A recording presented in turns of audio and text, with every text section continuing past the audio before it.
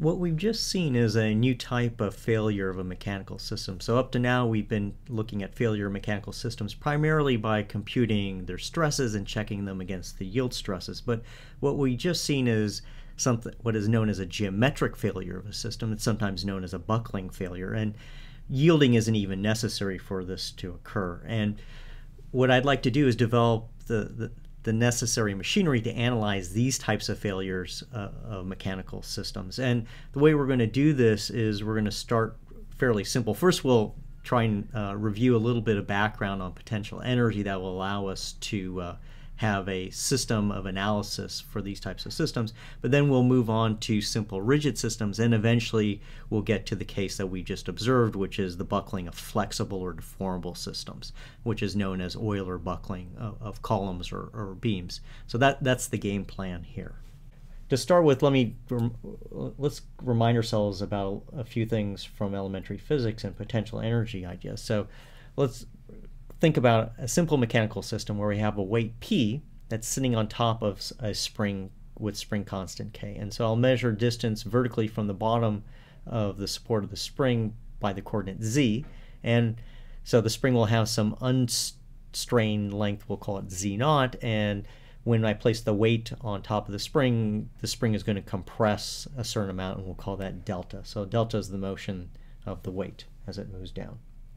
Now, for equilibrium of this system, we know that the spring constant times the deflection delta minus P has to equal 0, so that's force equilibrium in the Z direction. And we can re-express this equilibrium equation using the notion of potentials. First of all, note that the force on the spring, which is P, is due to gravity, and so there's a potential for gravity, and that's just simply going to be the weight times its position vertically, so P times Z. And note that what we mean by potential is that it's a function whose negative derivative is going to give us the force. So in this case here, the negative gradient of pi g with respect to Z is going to give us minus P. So that gives us the force, and there's a minus sign because the force is going in the downward direction. Now, the spring also has a potential, and that's the strain energy stored in the spring. So the strain energy stored in the spring is 1/2 K times Z minus Z naught. So Z naught is the reference length of the spring squared. And notice that if I take the negative derivative of the potential with respect to Z, I get K Z minus Z naught. And Z minus Z naught is just simply delta. So this gives us the force in this system. Now, the total potential of the system is the sum of the two potentials, so the gravitational potential, the potential of the load, plus the potential of the spring. And the total force acting is going to be minus the derivative of pi total with respect to Z. And the total force acting on the system has to be equal to 0 for equilibrium. So this is just simply another way of writing down the equilibrium condition, is just simply to say that the potential energy, the total potential energy of the system has to be stationary, so its derivative needs to be equal to 0.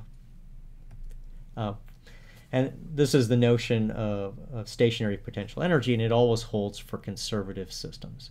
Okay, so this is the first step to understanding stability of a mechanical system. Now, to go a little bit further, let's consider a particular system. So suppose I have a point mass pendulum. So I have a rigid rod of length L. It's attached to a frictionless pivot on one end, and on the other end there's a mass M. And there's a gravitational field, let's say G, pointing downwards.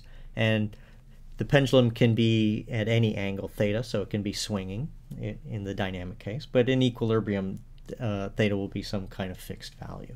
So let's try and figure out what that is.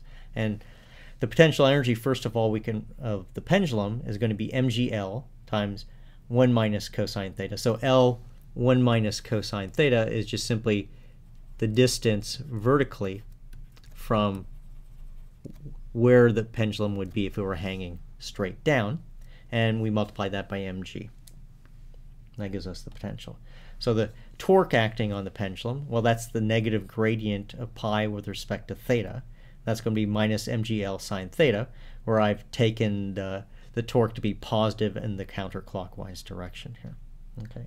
Now, for equilibrium, the total torque needs to be equal to 0. So if I set this expression here equal to 0, there are two values of theta that will satisfy the equation t equals 0. One is theta equals 0, which is sort of the obvious equilibrium configuration. That's where the pendulum points straight down. But there's a second solution, that is theta equals pi, and that's when the pendulum is pointing straight up. And these are two equilibrium configurations for the pendulum.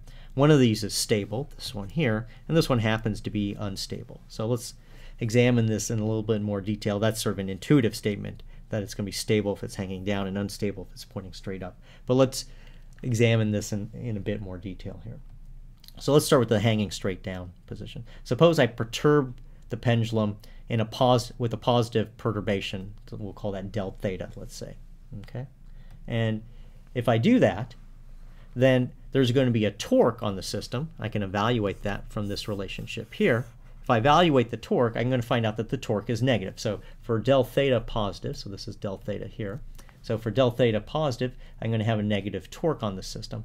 And so you can see that the torque that's being applied to the system, if I perturb it in the positive direction, is in the negative direction. So it tries to restore the position of the pendulum to the hanging straight down position. If I perturb the pendulum with a negative perturbation, so negative del theta, and then I evaluate what the torque on the system is, I'll find out that the torque is positive.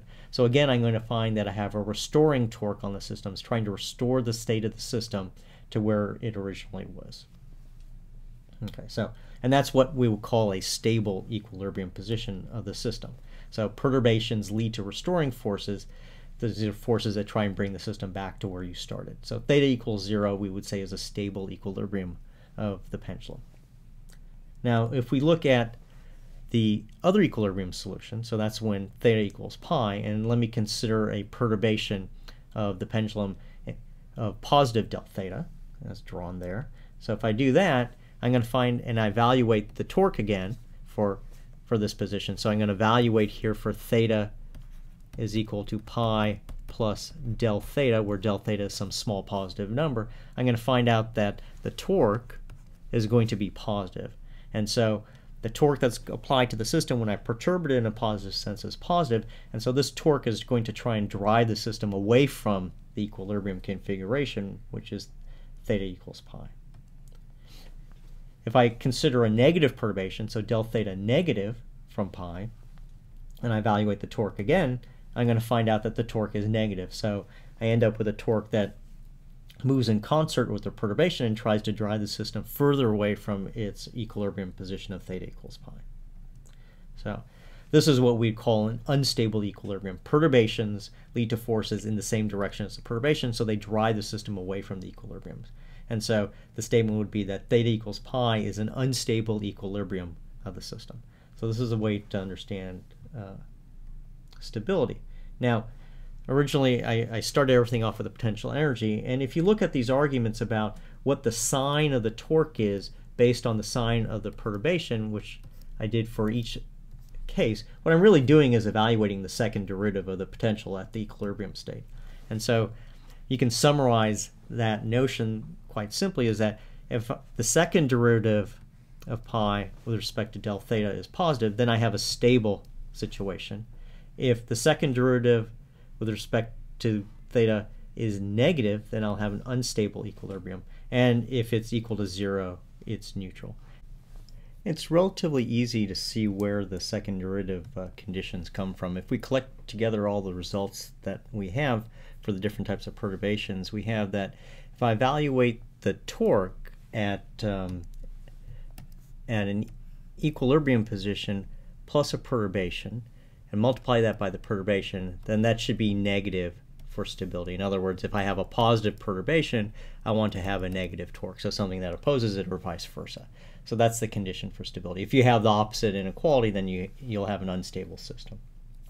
And remember, the perturbation is a small quantity, so what I can do is with that expression for the torque is I can expand it out in a Taylor series. So if I do a two-term Taylor series approximation, I'll have the torque evaluate the equilibrium position times the first derivative of the torque evaluated at the equilibrium position times the perturbation. and then multiplied by the perturbation that I started with, and that should be negative for equilibrium.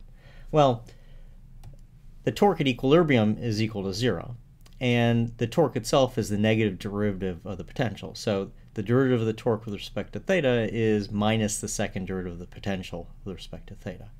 So I can combine these together, and I'll have a del theta squared, so I can divide through by that. And so what I find out is that if the second derivative of the potential is positive, then I have stability for my system. And if I go ahead and look at the case for instability, I find out that if the second derivative is negative, then I'm going to have instability. The third case that I mentioned was the neutral stability case. That's when you have equality, and you can see what's happening there. When you have equality for the second derivative, that just simply means that the second term of the Taylor series approximation came out to be identically equal to 0. And so really, if you want to consider stability, then you need to look at higher derivatives in the Taylor series. So saying something is neutrally stable is a little bit misleading. It just simply means you have to do a little bit more analysis to find out what's going on.